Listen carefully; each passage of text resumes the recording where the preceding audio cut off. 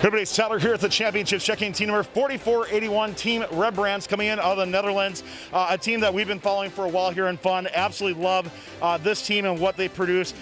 Talked about awesomeness in this team. This team has completely done a redesign from their last event. As with every single event, kind of done a different take on your robot. So very excited to show off what they brought here, the championships as well, and of course we'll be following that full cargo journey, talking about modularity on the robot, their build process, and some programming as well too. Help me speak more about this team, by the way, I have Julian, Goris, and Cornet. And this team, the Rembrandts here, if you haven't been paying attention to them, you really got to. Of course, returning champions from 2019, and can't wait to talk more about this robot coming up here on Behind the Bumpers. Your destination for first content, updates, and gaming. Welcome to the fun. First Updates Now is supported by Stryker Careers. Apply the skills you gained as a first student or mentor and help change the world at Stryker. Stryker is the top career choice for many of those in FIRST because of their commitment to innovation and saving lives. Learn more about the incredible culture at Stryker and view their thousands of positions available around the world at careers.stryker.com. So, Julian, let's talk about build process on there. Your team has been known for building modular robots and having just a really great process. So walk us through, show us some examples as well. So this year for us it was very important to build a modular robot because we had to take our robot in our suitcases. We didn't want to ship our robot 2 weeks prior to our first event. Yeah. So or the championships even, yeah. Yeah, so we made sure we could easily take off subsystems, we could swap them out, and of course for electrical systems this also plays a part, so we made sure that, for example, for the shooter, every single connection that has to go to the drivetrain is down here, so it's easily accessible and all in the same place. Then every system can be swapped out very easily. We use different types of connectors, and that way we have a fully assembled different climber over here, which we could just, if this one breaks, we could just put on in the fly, and it's very easy. When you're looking at that process, is the driver behind that like the benefits of modularity, or is it it's like you're like literally like, hey, we have to build this in a suitcase size because we know from a shipping, like what kind of takes priority there? Yeah, well, we had to make it modular because it was really, we have taking 2 weeks off of our build time. Sure. Is quite a lot, and it costs a lot of money, and we didn't have that money, so building it the suitcase size was the priority. And then from a build process standpoint, can you just talk to me a little about, actually on screen here we have some iterations of your robots throughout the year, so talk to me a little about just kind of going from one event to the next, kind of how you've gone through that process. Yeah, so we went to our first event, our strategy guys, they looked at other games and they looked at the minimum performance we should do at the first regionals. And so we decided on shooting low very quickly, so we could get the ranking point each time. And well, we noticed after the first regional that this wasn't going to cut it for the second regional. So the guys at home decided to build a top roller for the same shooter, which you could just put on in like half an hour, which made us able to shoot in the high hub instead of the low hub very consistently. And then to go, we want to go to champs, of course, since we won our regional. And we saw that it would be useful to shoot from a further distance out, since defense was quite easy on us, since we had to go to the same places every time.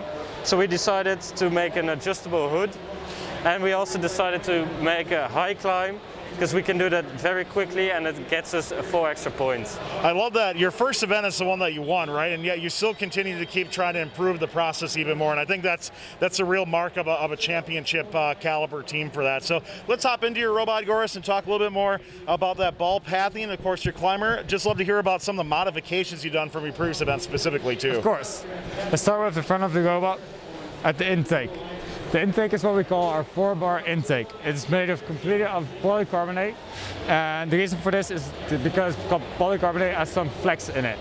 And in this way we are able to have a very sturdy intake that we can use to do anything during the match. We really want to give our drivers the confidence to drive aggressively and to really search for the hard places and get those shots in. The intake flips out like this. The balls go in. We try to get perfect. Thank you. We try to grab 2 balls at a time. They move into the shooter and are stored somewhere up in the shooter at the perfect location so that they can be easily taken up into the shooter. Here you see one of the balls go in. Let's go further on to the shooter itself. Oh, by the way, our intake, we stayed with the same design from the first week regional up to the champs. Sure. We really decided that it was quite good. It was working perfectly, so we didn't see the need for any improvements. Up to the shooter, you can see the ball is currently down here. It's stored there automatically by some of our sensors and it's placed in the perfect position to be moved on next to shooting. In our shooter, like Julian already mentioned, at first at the South Florida event we had a shooter that would shoot from the fender and would only shoot low. Now we have a shooter that could shoot from anywhere on the field and has an adjustable hood so that we could always shoot high. We also have a limelight system here on top, and with the limelight system we can see what the distance is to the shooter, calculate what kind of angle we need to make to get the right shot, and that way we are able to get quite consistent shots through the whole match. Like I said, we changed the shooter quite a lot. We actually did a complete redesign between our Orlando Regional and the Worlds. Yeah. We didn't only just add the adjustable hood and the limelight, we also completely shifted the shape of the shooter a bit more angled backwards, so that the weight of the robot was a bit more backwards, and so that the distance between, for example, the fender and the actual exit of the shooter was a bit greater. Lastly, we can also move on to the climber itself. I think it's best shown with our spare climber over here. Our climber uses a combination of constant force springs, a neo, and a pneumatic brake to climb. At first we climb by releasing the pneumatic brake, then the constant force springs sort of shoot the climber up and we can instantly grab the mid-rung. Once grabbing the mid-rung, the neo will use a sort of winch system with a cable to pull the robot back down. And after that we have a flip-out arm made of carbon fiber that will flip out and grab the high rung. The reason why we made our flip-out arm with carbon fiber is because we wanted the flip-out arm to go as fast as possible so that we can really have a very fast high climber. And carbon fiber is just one of the lightest while still strongest materials out there that you can use for this.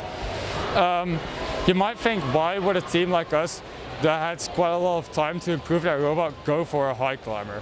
And we actually thought quite a lot about this, because at Worlds we're at a competition where there are a lot of top level teams. Mm-hmm. So we assumed there would be quite a lot of top level traversal climbers. That's why we thought it would be a better idea to have a high climber that could climb very fast, because not only do we have a lot of time left over to get in some extra cycles, but also we give our alliance partners the space and time they need to get in their traversal climbs. Well, otherwise we would most likely be in their way or still be waiting or be bumping into each other. I think for playoffs too, that makes a lot of sense, right? Because your cost benefit of staying on the field, you can score more than 5 points, right, yep, than the even traverse. So even if you didn't have robots in the way, that makes a lot of sense to me. Definitely true. So let's wrap up on this. Let's talk about some path planning. So Cornelius is going to talk about that. Talk to me about what you're doing and in general, any other systems you want to speak about as well. So this year we decided to do some path planning. You can see here how we do it.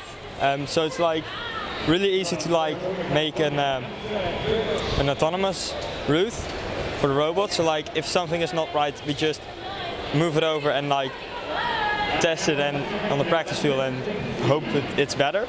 And you can do that really fast. We can also like make like new paths also really fast. Like if we want to do something else, like we're doing a 2-ball auto and a 2-ball steel, you can do that really fast. Or if we have like a new crazy idea, you can really easily make it without like having to do a lot of annoying things.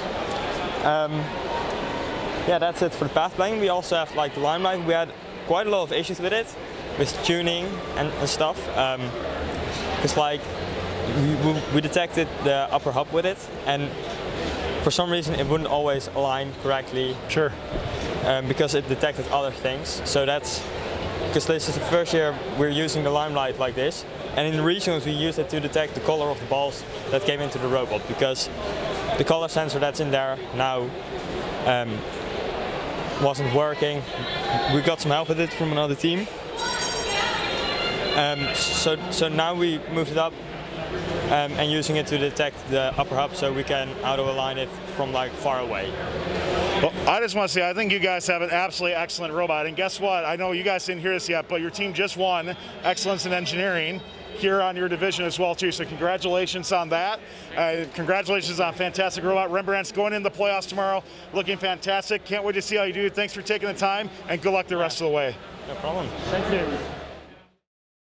Thanks to Stryker Careers for their support in this video. Apply the skills you gained as a first student or mentor and help change the world at Stryker. Stryker is the top career choice for many of those in FIRST because of their commitment to innovation and saving lives. Learn more about the incredible culture at Stryker and view their thousands of positions available around the world at careers.stryker.com.